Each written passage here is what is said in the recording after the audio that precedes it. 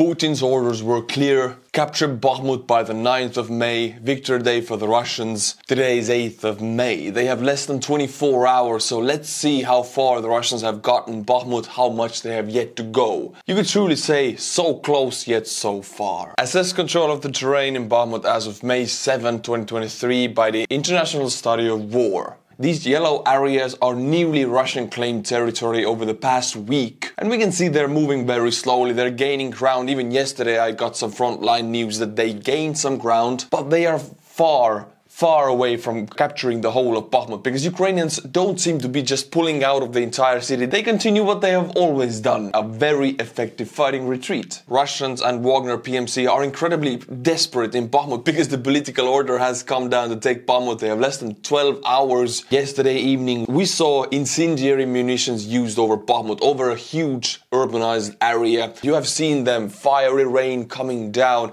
igniting everything that is in its path. You cannot put these fires out, you have to wait until they burn out. Russians have this pattern. Before nightfall they start bombarding with artillery, then they send in their infantry wave after wave. They fail, then they use the incendiary munitions to just burn everything to the ground. They use incendiary if their attacks have failed many days in a row. And now of course they have less than 12 hours, they will use incendiary, trying to just burn the Ukrainians out, but this causes a lot of casualties to the civilians, unfortunately. But yes, we can see the desperation in their actions. What Ukrainians have started to do in Bakhmut for the last month is they know they're slowly retreating, so they pull out of an apartment building, right? A banelka, 5-story banelka. They mine the whole building, not just rooms, but the foundations of the building. We have seen videos of it. Then Russians occupy that building, because in Bakhmut fighting is not happening for big areas, but building by building. So if you get a new building, you put a lot of forces into it to hold it. So Russians bring about 100 new troops into the building to fortify and keep it, and boom, Ukrainians blow the foundation up, the whole banelka comes down. I've seen it on videos. This makes the casualty rate incredibly high on the Russian side and makes them paranoid and jumpy. They don't trust anything. That makes movement incredibly painfully slow and casualty heavy. It starts to seem to me that they won't be able to capture the whole of Bakhmut before the counteroffensive begins, looking at the tempo. When I was a kid, I loved eating cereal. But now that I'm older, I try to keep an eye on my calorie and protein intake. This rules out most of the cereal for me, but not Magic Spoon. I work out every day, so I need my protein, and Magic Spoon is here to deliver. Magic Spoon is also great for low-carb lifestyle, or for diet, or for those who are carb conscious. Magic Spoon cereal have 0 grams of sugar, 13 to 14 grams of protein, and 4 to 5 net grams of carbs in each serving. Magic Spoon cereal bars have 1 gram of sugar, 10 grams of protein, and 4 net grams of carbs, and only 130 calories per bar. They're also keto-friendly, gluten-free, grain-free, and soy-free. I wish they were free. Click the link below to get some Magic Spoon cereal today. You can build your very own variety box and use my code Estonian69 for $5 off. You can choose from the best-selling cocoa, fruity, frosted, peanut butter, cookies and cream, and maple waffle flavors. Plus other awesome flavors like honey nut, blueberry muffin, birthday cake, and cinnamon roll. You can also add the cookies and cream and cocoa peanut butter flavored cereal bars to your variety box. And Magic Spoon is so confident in their product, it's backed with a 100% happiness guarantee. So if you don't like it for any reason, they'll refund your money, no questions asked. So click the link below or scan the QR code on the screen and use the code Estonian69 for $5 off. Or go to magicspoon.com/Estonian69 to save $5 off your order today. Also, for my Canadian and British fans, Magic Spoon now ships to Canada and the UK.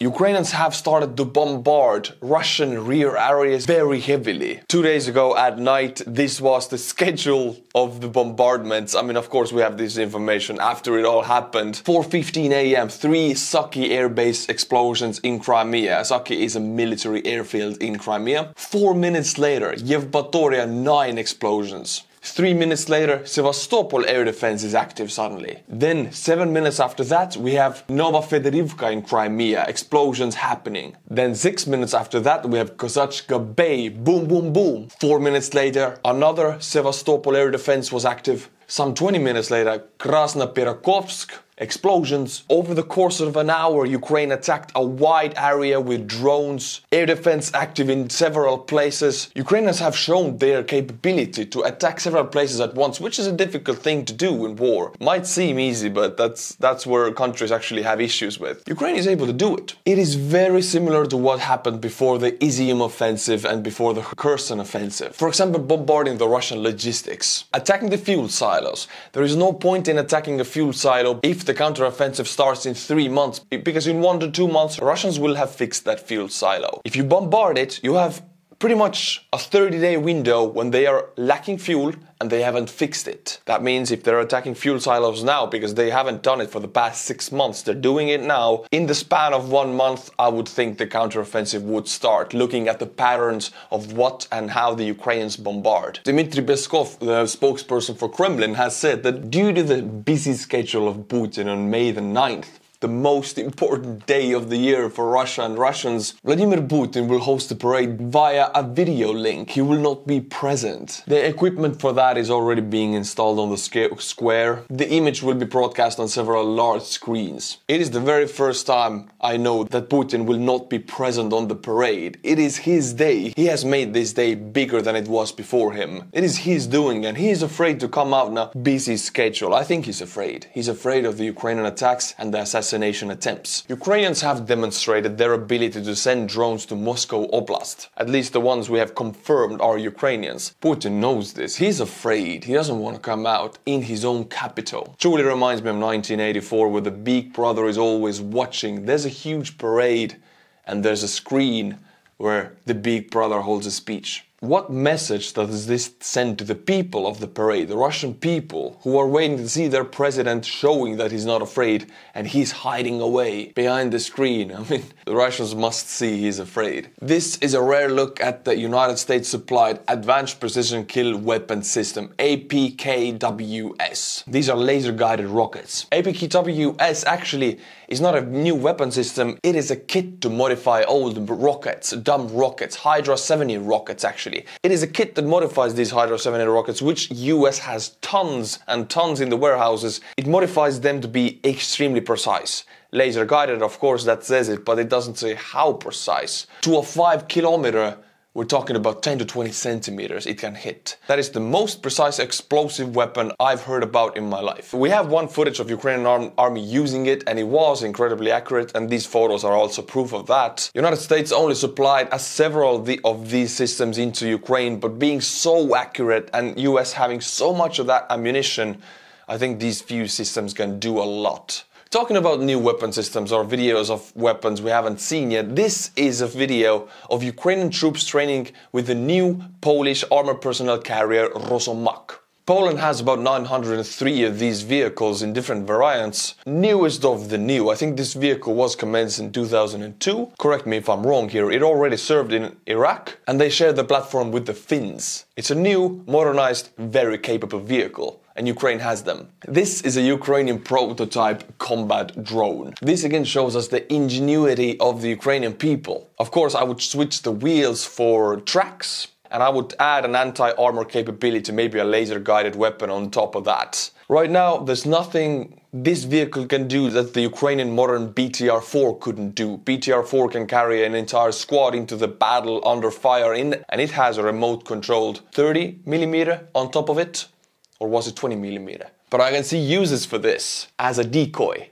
Shooting in some area, Russians will bombard it, shoot at it, and Ukrainians open up another angle on the battlefield. But this is just a prototype. I'm sure the final version would have more defenses and more weaponry on it. Very cool to see such things. This is an animal feeder in Kherson. I've never talked about cats and dogs in this war. Owners might die, owners might get injured or just leave their homes because of war, and these cats and dogs are left in the cities. This feeder is volunteer made in Kherson. I just finished a podcast with Brandon Mitchell and he talked, among other things, about the dog situation on the front lines, and cats of course also. Dogs have adapted to this war. Their owners are dead or gone and they're alone and bombs are falling. So they have formed these packs. It's a strong hierarchy in each pack. The rules are set, and some of the packs or some of the dogs or cats, they follow some units. They get attached to some units, and the units feed them, give them warm places to sleep. And if the unit moves, they sometimes take the dogs and cats with them. Brandon told me that they don't name the dogs or cats because they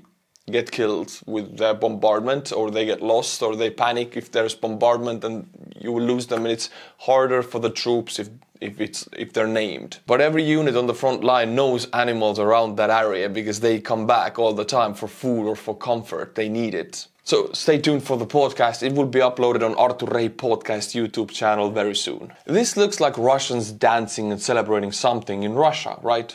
No, this is not Russia.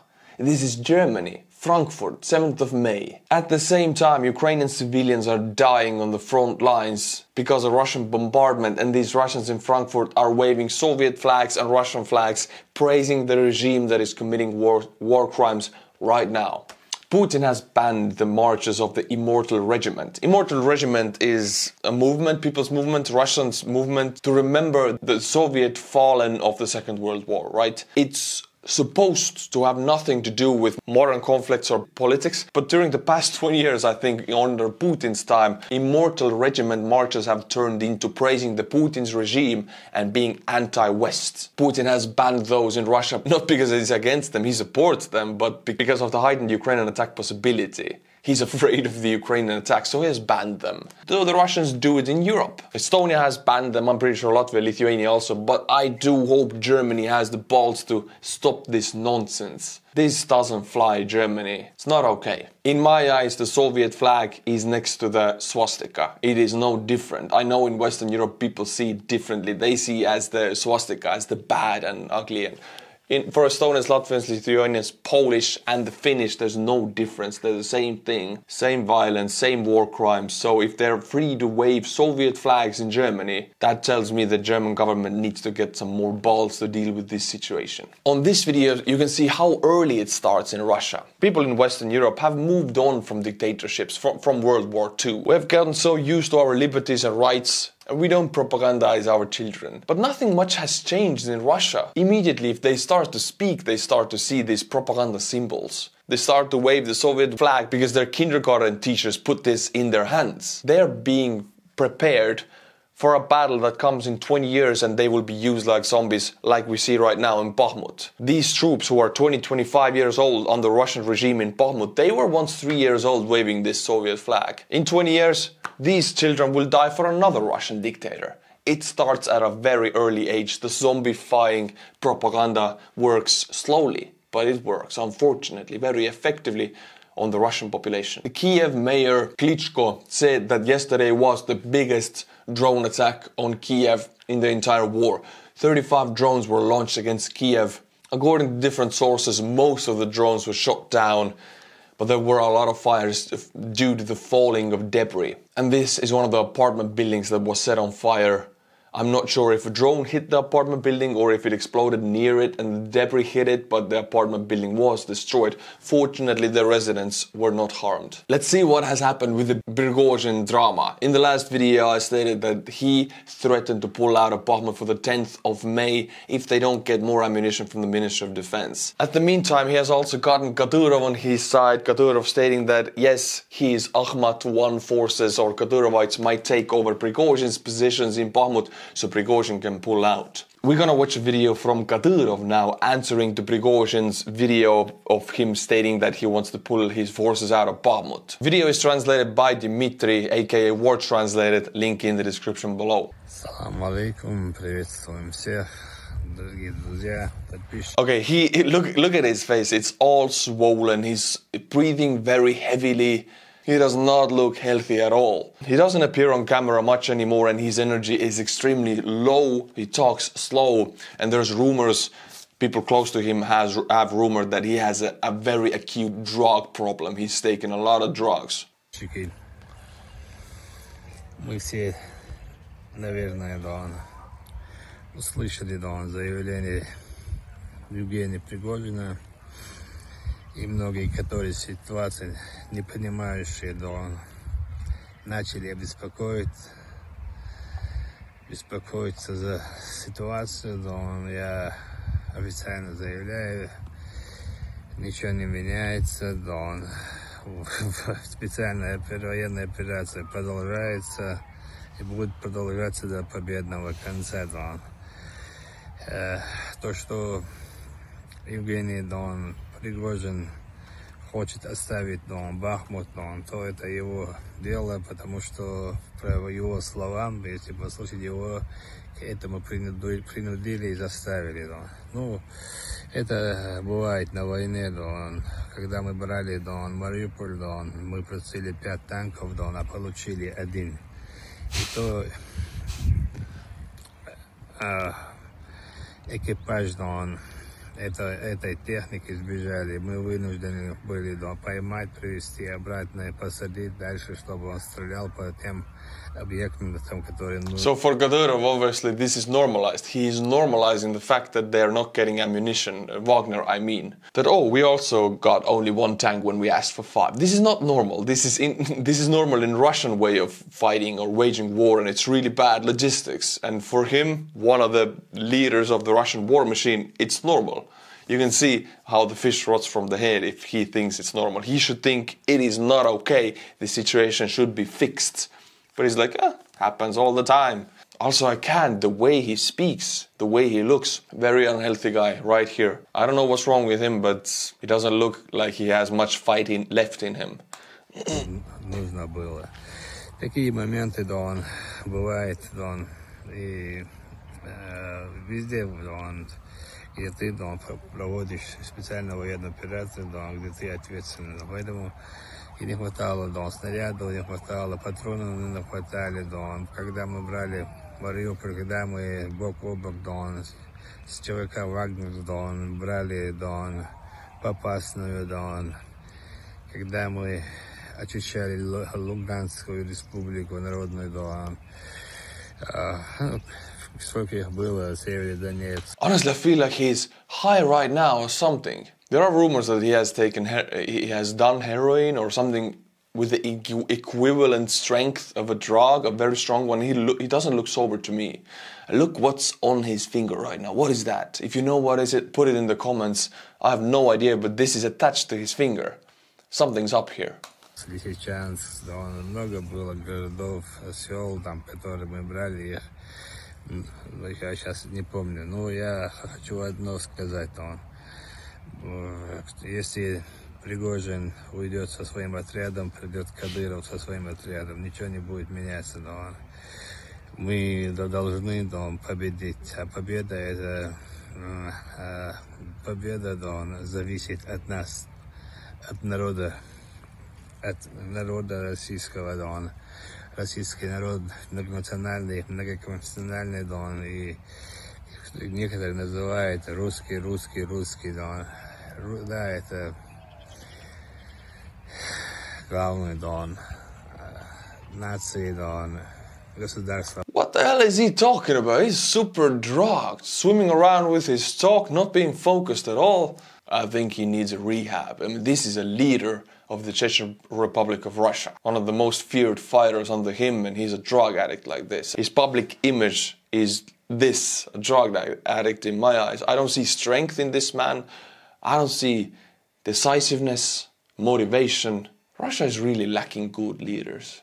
And after this video, after Prigozhin has supposedly had this verbal fight with the Ministry of Defense, Prigozhin now has claimed that they got a response from the Ministry of Defense, and the Ministry of Defense promised to give them all the ammunition they need and stated that they can do what they want in the Bakhmut area, and even assigned a contact person who is, drumroll, Surovikin. Remember him, the potato head who was once during the Kherson offensive of the Ukrainian side, during the pulling out of the Russian troops, he was the leader of the entire Russian military operation in Ukraine. The Butcher of Syria is he called. And he is the contact person for Prigozhin. And they look very similar, both bald and old and looking like potatoes. 2 clowns together, they're a perfect match. All of this Prigozhin against the Ministry of Defense, which is now settled, I think, It truly feels fabricated. Nothing really happened, and Prigozhin claims it's now settled, they're there. I think Prigozhin got a very strong wake-up call somehow. He went for the last year, he started to verbalize his discontent with the Minister of Defense, and now very vocally accusing Gerasimov and Shoigu in the video next to corpses, and now suddenly everything is fine, we're gonna remain in Bakhmut, don't worry about it, we're getting the ammunition. I think he got a shakedown, how do you call it? Shakedown. I think somebody talked to him. If you want to fly out of the window, carry on. If you don't want to fly out of the window, you will remain in Bakhmut and state that everything is fine. It really smells like it. On May 7th, year 2000, Putin was inaugurated. It has been 23 years of Putin's regime. An entire generation, 23-year-old men are sent to Ukraine. They have been children, teenagers and adult men under Putin's regime. As we saw with the children with the flags before, they have been those children and now they're zombified in that war. So Putin has raised an entire generation of Russian zombies. What are the main features of the Putin's regime? Populism, corruption, the idea of the Russian world as better than any other world, as the Western world, the idea of the Russians being over other countries and nationalities. Sound familiar? Goes straight back to Germany in 1939. Militarism, total propaganda, lawlessness and mass violence, alcoholism and expansionism. I have a feeling that Putin's regime is at its end. Very soon we will see the collapse of that regime. What will come out of it? A new Russian leader or Russia split into smaller countries? I don't know. But Putin's regime will end. Maybe somebody else will fill his shoes. Somebody worse, somebody better. Time will tell. My friends, I recently made a Twitter account where you can get the most important news about this war against Ukraine 3 times a day. So if you're a Twitter person, my Twitter account is in the description below. It's my name, Artur Rehi. I also have an Instagram account where I post videos, photos of me practicing my shooting or doing some barbecue with my friends. So if you're interested in that, also link in the description below. And now I will name you 5 new patrons who have supported this channel. A reminder, if you're a patron, tier 10 and above, I will butcher your name with my Estonian pronunciation. Get ready to hear your name in a way you've never heard it before. Robert Jakobsen. Well, that was easy. David Tove. Stefan R. Ed Steinman. Easy names today, come on. Hit me with something. Disco D. Come on, these were easy. Next time I want some crazy, screwed up names. Challenge me. Patreon link in the description below. Until my next video, my friends. Slava Ukraini.